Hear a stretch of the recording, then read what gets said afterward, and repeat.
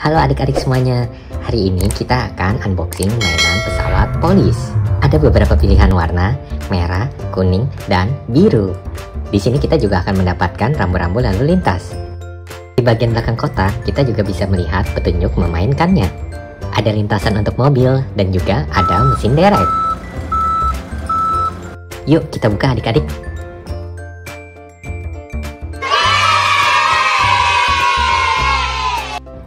Sekarang kita akan merakitnya. Kita akan pasang sayap kanan dan kiri.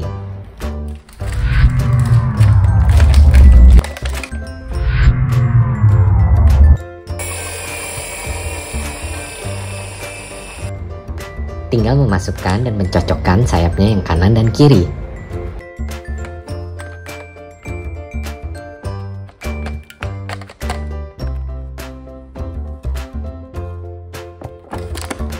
Begitu juga untuk sayap yang bagian belakang, tinggal kita cocokkan dan masukkan. Ada 4 tombol untuk memainkan musik dan memberikan efek suara pesawat. Di bagian bawah pesawat ada tempat untuk meletakkan baterai. Adik-adik harus menyiapkan 3 pasang baterai. Sekarang kita akan memasang sirip bagian belakang pesawat.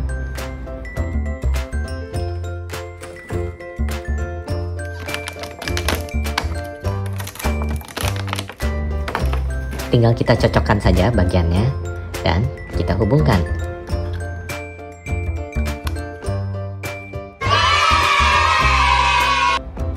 Sekarang kita akan membuka bagian dalam pesawat.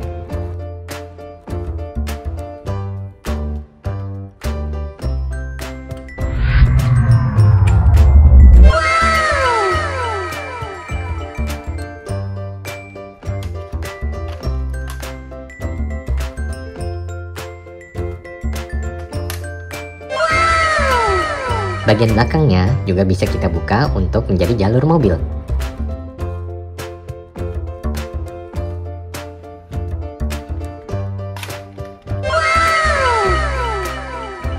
Langkah berikutnya, kita akan membuat mesin dereknya.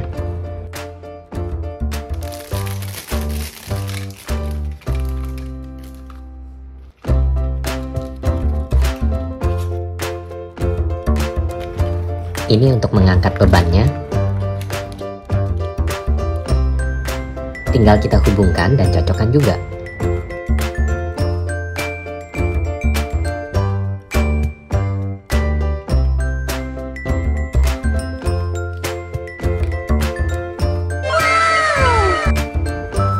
Bagian ini jika diputar akan menurunkan tali mesin derek.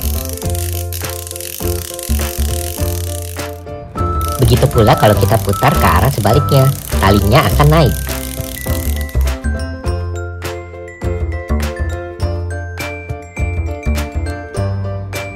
Cara pasang mesin dereknya juga mudah. Tinggal kita hubungkan 4 titik yang ada di pesawat dengan 4 titik yang di mesin derek.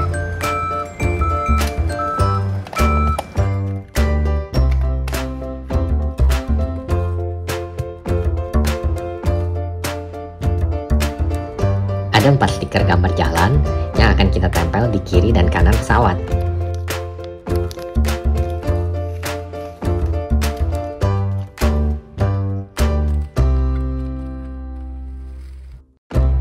Berikutnya, kita akan memasang lintasan mobil.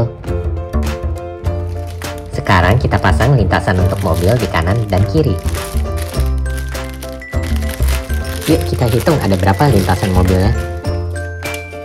1, 2, 3, 4. Tinggal kita cocokkan bagian lintasan mobilnya dan kita hubungkan.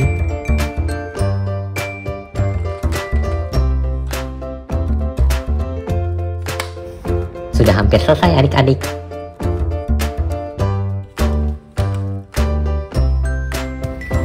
Sekarang kita tempel stiker untuk bagian garasi. 1, 2,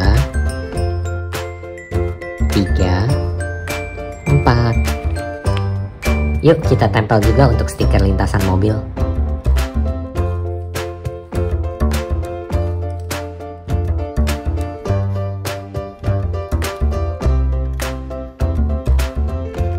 Nah, kalau ini kita tempel untuk sayap pesawat.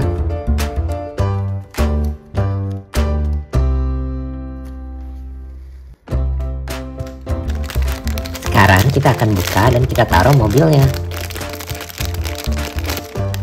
Hitam, hitam, putih, putih.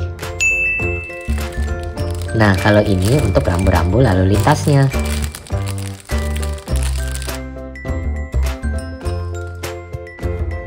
Rambu lampu lalu lintas. Merah berarti stop, kuning berarti hati-hati, hijau berarti jalan. Rambu untuk parkir. Rambu untuk menunjukkan batas kecepatan. Rambu, hati-hati, ada banyak orang menyeberang. Rambu untuk boleh belok. Kalau ini pohon adik-adik.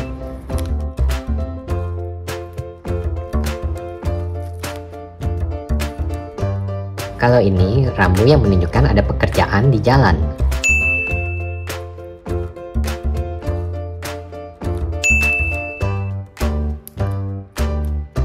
Sekarang kita pasang kerucut lalu lintasnya. Kerucut lalu lintas berfungsi untuk mengarahkan jalan. Dan yang terakhir, kita tinggal pasang keran pemadam kebakaran. Jadi deh, yuk kita mulai main adik-adik. Polisi pesawat, ada situasi darurat, ada situasi darurat. Kalian harus menyelamatkan anak yang terjebak. Oke, kami akan mendarat, kami akan mendarat.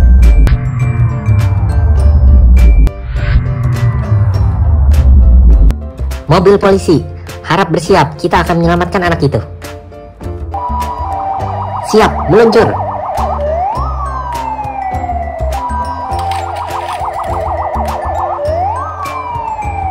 Siap, meluncur.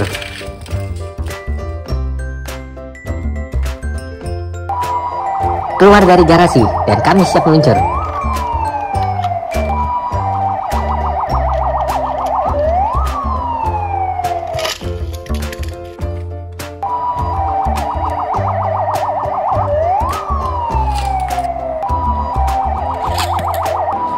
Kami dalam perjalanan, harap bersabar.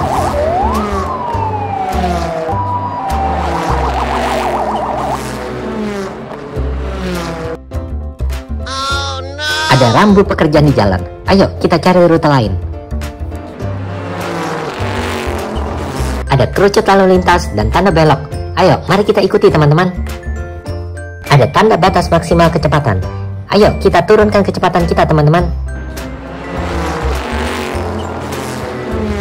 Oh lihat, ada rambu banyak orang menyeberang. Harap berhati-hati teman-teman. Oke siap, siap, siap. Oh lihat, rambu lampu lalu lintas. Merah berhenti, kuning hati-hati, hijau jalan. Kita sudah sampai di tempatnya.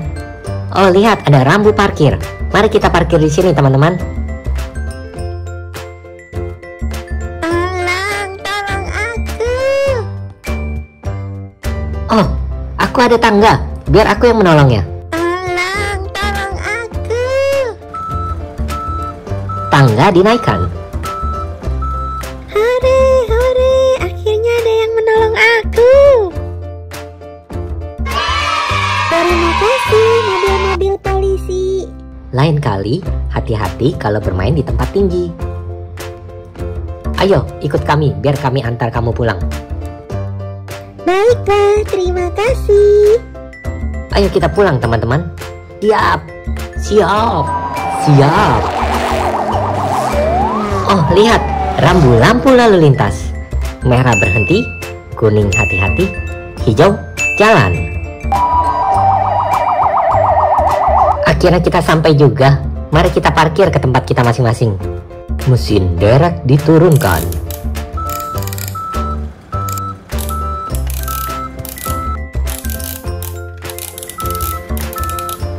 Aku duluan teman-teman. Siap, siap. Siap, mesin derek dinaikkan.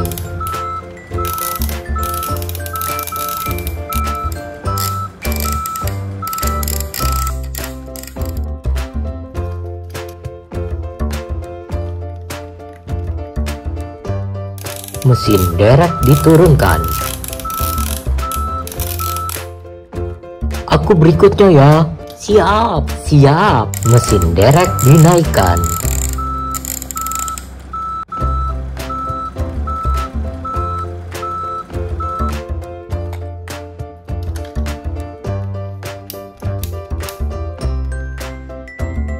Aku yang berikut. Siap. Mesin derek dinaikkan.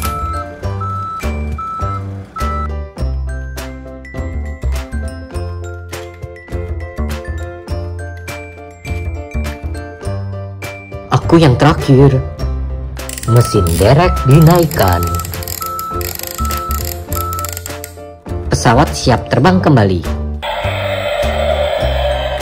Sampai jumpa adik-adik.